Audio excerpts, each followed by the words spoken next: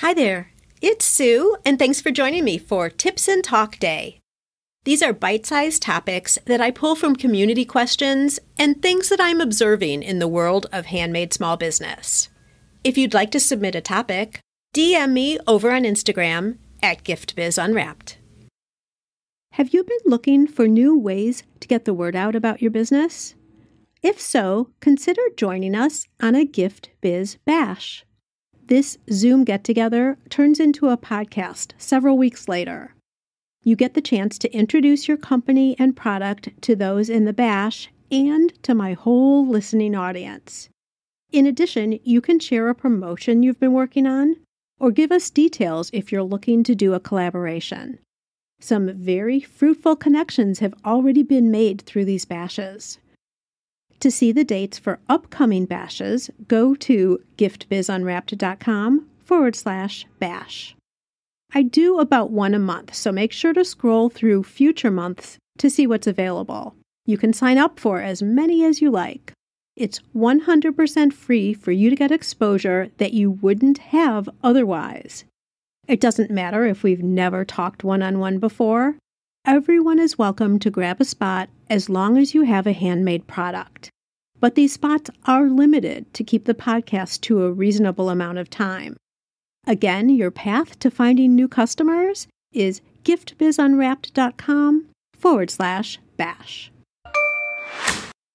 As we start off the new year, here's a thought to keep in mind as you go about upgrading your business processes in the months ahead. It will keep you smarter with your decisions and save you time and money because it prevents you from piling up unnecessary costs without realizing it. Let's call this skill and feature creep.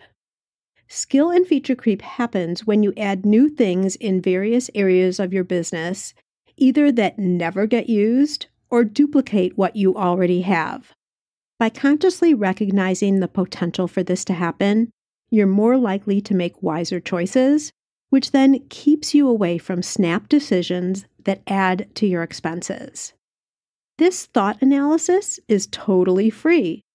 You just have to stop and think before you're caught up in the moment and make a purchase.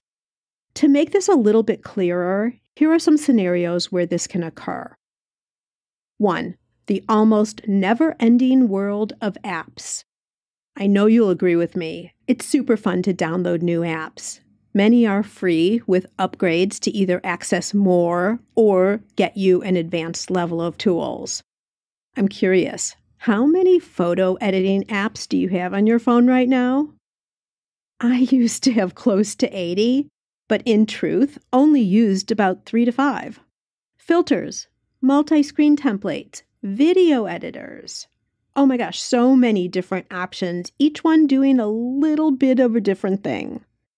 A while ago, I reviewed which apps I'm paying for, either annually or as a monthly subscription.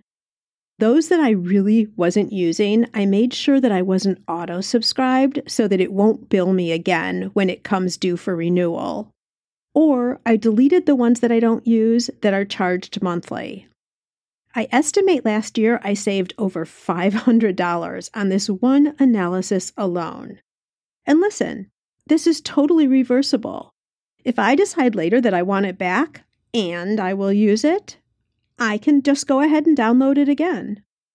This whole activity of adding apps comes with a price on your time, too. Once you download a new program, you need to learn how to use it. Is it worth that time? Something to think about. The second area is subscription programs. This can most certainly become a sinkhole of expense because it's so easy to forget what you've subscribed to. For most things, I like to get the additional discount by paying annually instead of monthly charges. I did a review here too for myself. I honestly didn't have any idea how many things I was paying for, but I was determined to figure it out. So each month, when a credit card statement came in, I began making a list of everything I was paying for and how much it cost. I also documented the month these things came due. I had some web storage programs that I don't even know how I got. There were social media schedulers that I don't use anymore, computer cleanup and antivirus services, and even computer security, things that were doubled up on each other. I'm only using one, but paying for two or three. I bet some of these got applied unknowingly over the years. You know how they used to have extra services auto-checked in a tiny box that you don't even see? I think that still exists to some extent today. These little $20 a year services were probably sold by the millions.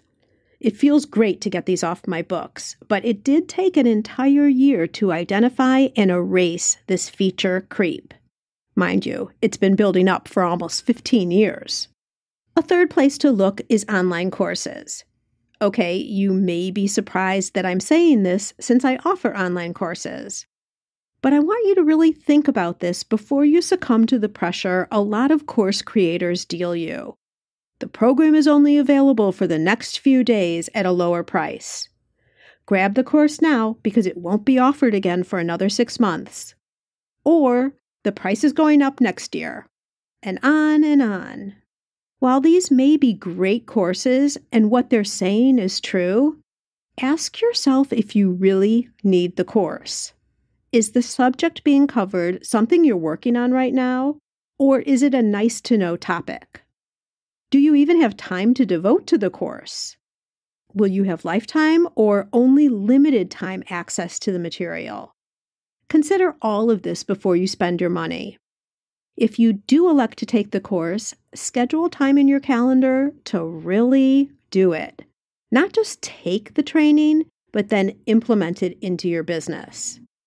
I have 2 articles with accompanying downloads on how to decide whether to purchase an online course, and then once you do, how to get the most out of your online course.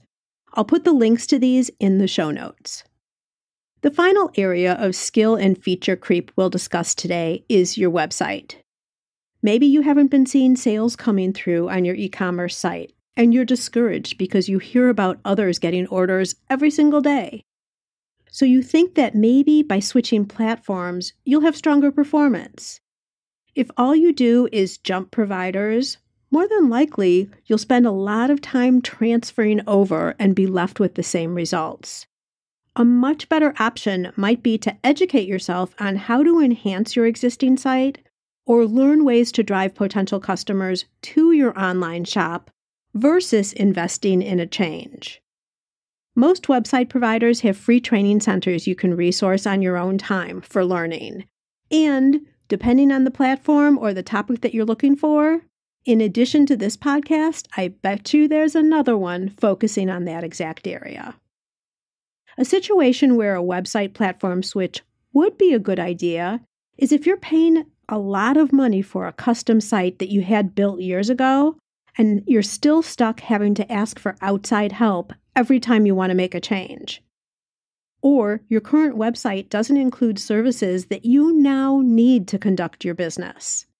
Then you should make a switch or jump to the paid level of your current program where those services are available. So these are 4 different areas for you to consider to analyze and determine if you really need all of these things that you have. All the apps, subscription programs, online courses, and things like your website. Of course, there are so many more that you have included in your business. I just wanted to give you an example here.